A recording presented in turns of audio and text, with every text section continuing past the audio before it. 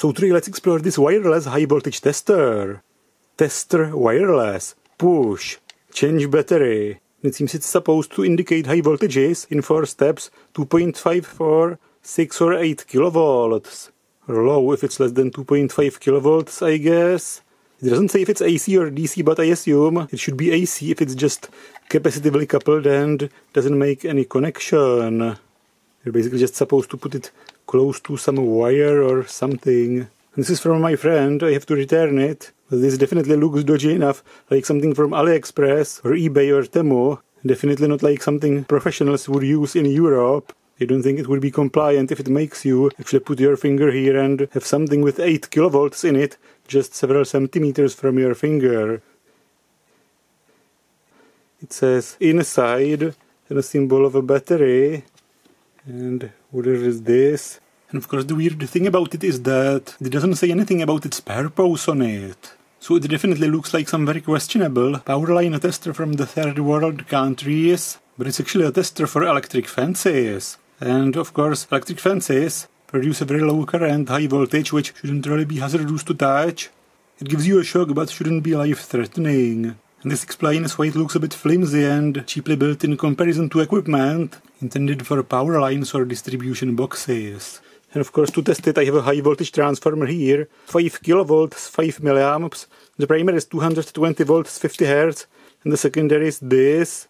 And the other end of the secondary is grounded, connected to the core. And of course this transformer is going to produce a little bit more, because it's not loaded and the primary is for the original 220 volts and now it's 230 volts. So actually it produces about 6 or 7 kilovolts AC. So let's use it to test this. Dodgy testing time, of course. So the transformer is powered, the core is grounded and you can hear it buzzing and hissing. And now let's test it.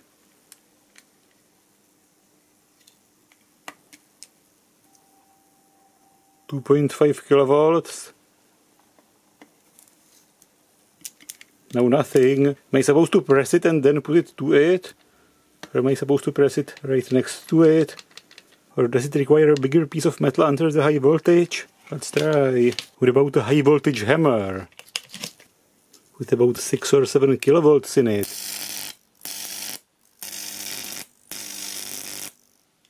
And is this going to indicate something? Nothing? Seriously?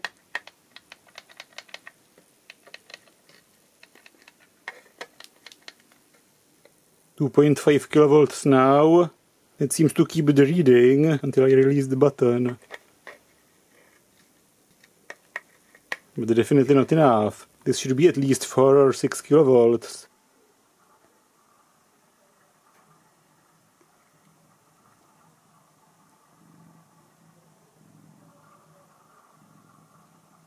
Let's de-energize my hammer and let's take a look inside of it. It has 2 screws, so let's open it. Very easy to open. And that's it. There's a 9-volt battery in it, and the board held in place using 2 screws. No components on this side. So let's unscrew it and see.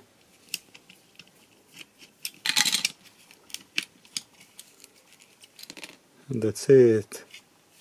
No SMD components, it's entirely through hole and just a single-sided board. There's the button here, some transistor capacitors, some resistors, the LEDs, 2 through-hole chips, some resistor arrays it seems, another capacitor, some diode, a ceramic capacitor, and that's basically it. Here are just connections and the antenna here.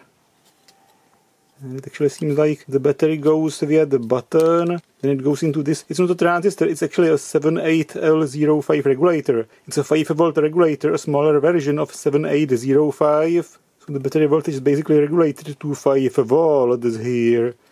And then it continues into the circuitry with some chips. And these are not microcontrollers, just some op-amps or comparators. Basically just comparing the voltage with some voltage divider made of the resistors and lighting up the LED according to the voltage.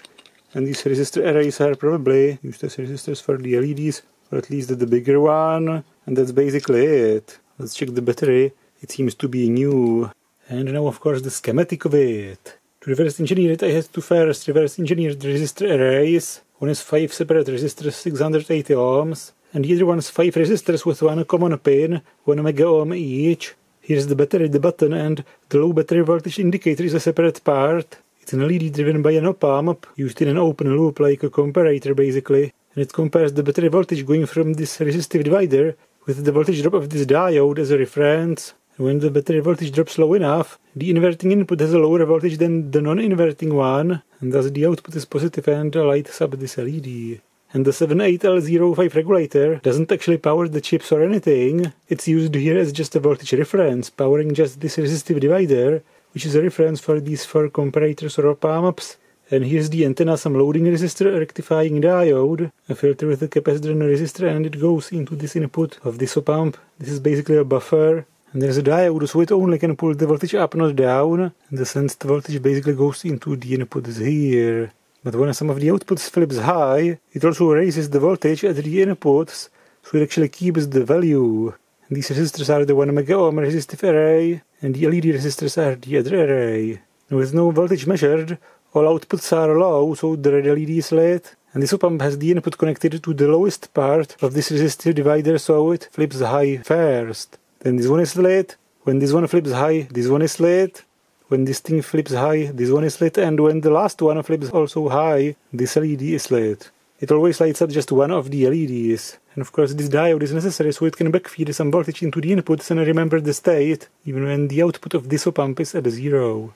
And of course it doesn't measure the transformer properly because it produces basically a low frequency 50 Hz sine wave, unlike an electric fence, which produces just one or a couple short pulses per second. The pulses from an electric fence are very short spikes, or they can also be damped oscillations, but at a higher frequency, and the antenna is capacitively coupled. The antenna capacitance basically forms a high-pass filter with this resistor, so it's less sensitive to a low frequency like 50 Hz, or to any pulse with a slow rise time, or a slow rate of a voltage rise. It's more sensitive to high frequencies or sudden pulses with a faster rate of voltage rise. This is much steeper, the voltage goes up much faster. And this is why the mains voltage transformer was underestimated. And of course, yes, the output of this transformer is much more dangerous than the fence. The fence produces low current, low energy pulses. Or its power supply, I should say.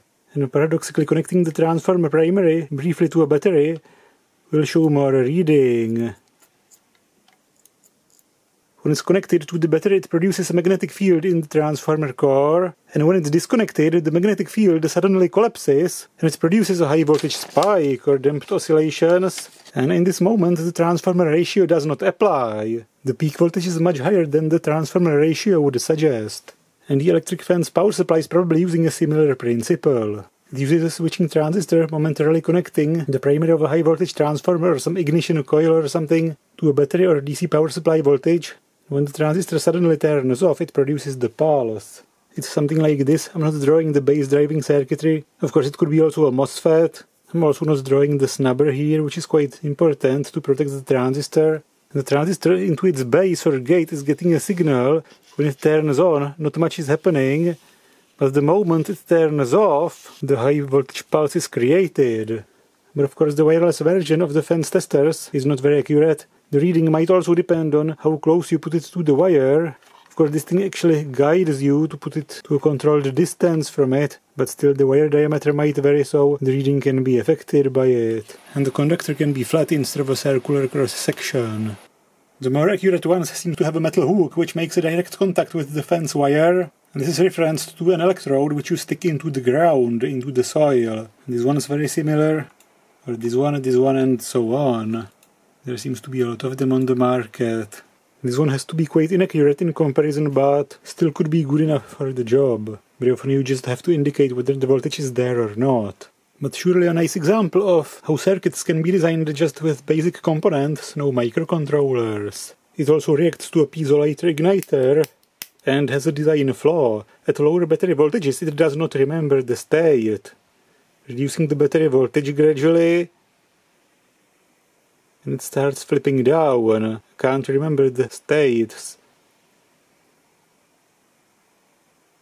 So that's it, and if you like my videos, you should definitely consider subscribing, supporting my channel on Patreon, or using the thanks button. My videos definitely take some time and effort to make, and this is how you can keep this channel running. And big thanks to all of you who already support me.